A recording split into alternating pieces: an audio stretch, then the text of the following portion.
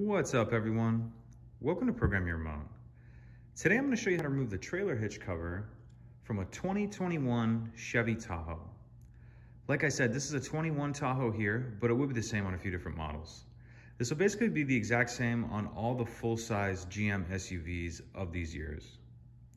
So as you can see, the tow hitch, trailer hitch has a cover on it. In order to get that off, there's two clips we need to undo on the underside. One right here, and you just want to turn that about a quarter of a turn to your left or counterclockwise. Come over here, do the same thing. Quarter turn counterclockwise.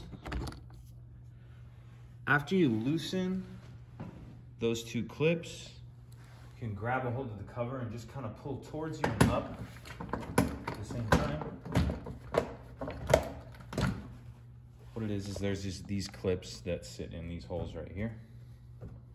But that's it. Pretty simple. If you have any questions, please let me know. If you could take a second to like and subscribe, it helps us out and I'd appreciate it. Thank you.